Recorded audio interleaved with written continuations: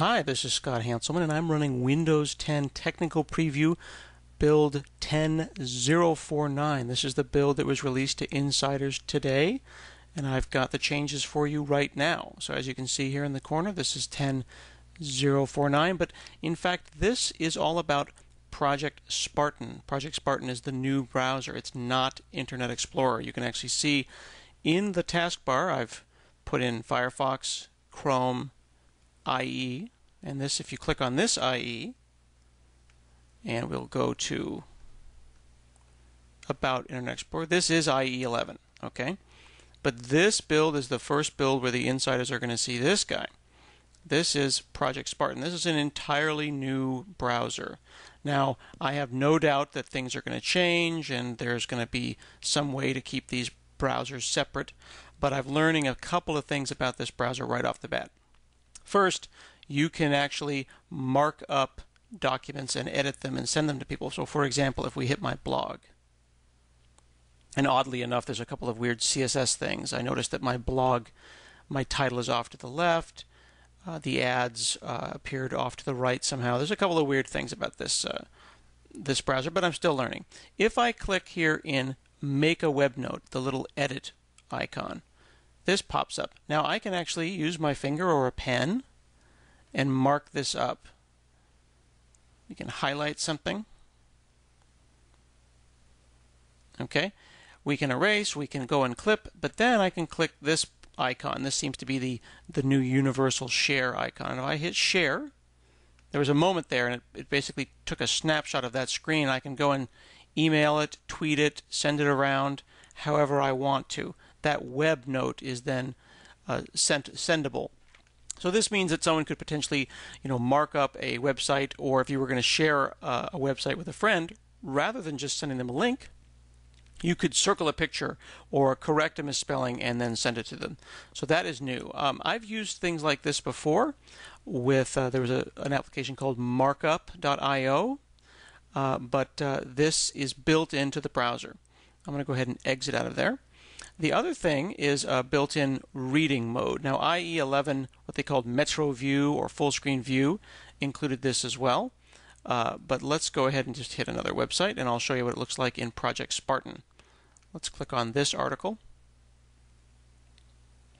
And you see this icon that's gray right now. Yep, you see how it just turned black. I can click on that and now I get reading view. And I could even go full screen, and basically, it's very similar to what you see with things like Read It Later or Instapaper, bookmarklets like that. But again, built into the browser. This right now is going to IE, but in the corner here it says you have new apps that can open this kind of link. Do you want to use Project Spartan as your default? So I'm going to go ahead and pick Project Spartan, and that's going to be my default web browser now. And then the search automatically sends me there. A couple of other interesting things I've noticed when I click on the ... You've got all the usual things like zoom. There's a full screen button here. But then also F12 Developer Tools, oddly enough, when you click on that, opens a new browser window, and it appears to be the F12 Developer Tools that we're familiar with from IE 11. Which makes sense if we assume that these were somehow written in HTML themselves.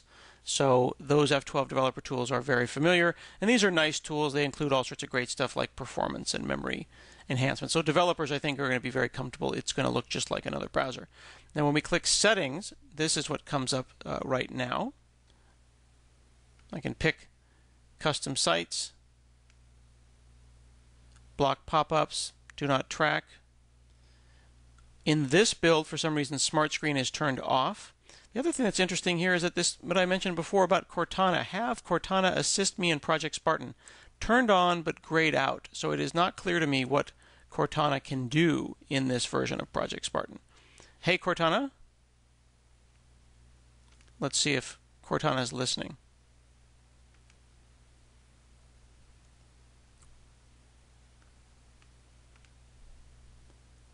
So you see how I said, hey Cortana, and it did not pop up? I can actually turn that on. There you go. See, it's not on by default.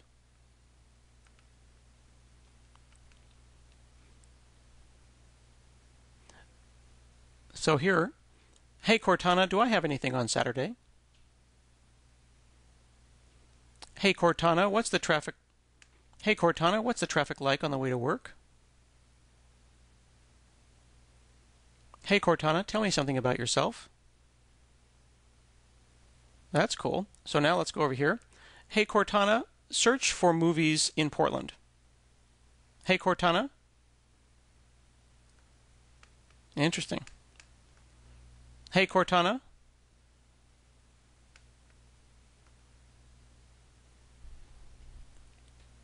Find me movies in Portland, Oregon.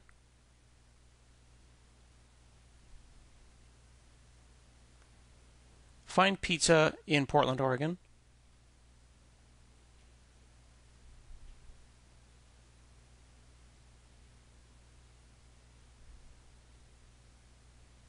Pretty early stuff, you can tell.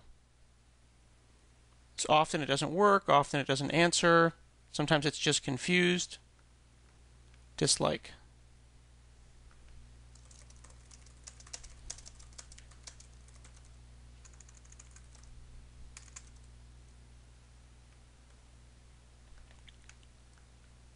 Do I have any appointments tomorrow?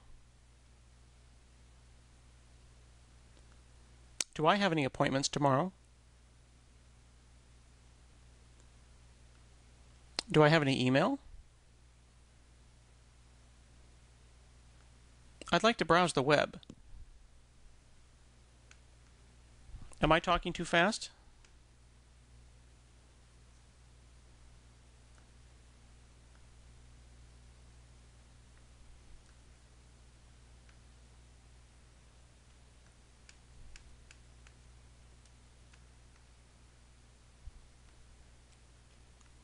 Hey Cortana. Do I have any email? Hey Cortana, go to Google.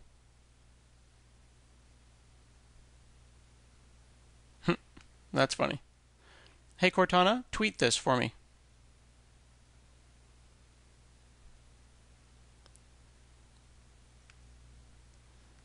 So right now it looks like it's just calling into Project Spartan. I can only assume things are going to get better.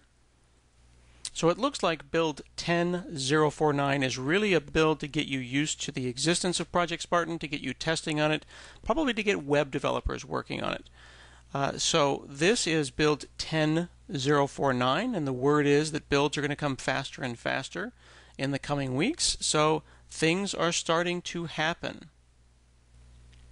Please do subscribe to my channel. I've got lots of great information here, not just build-to-build upgrades, but also videos to show your parents how to use Windows 8.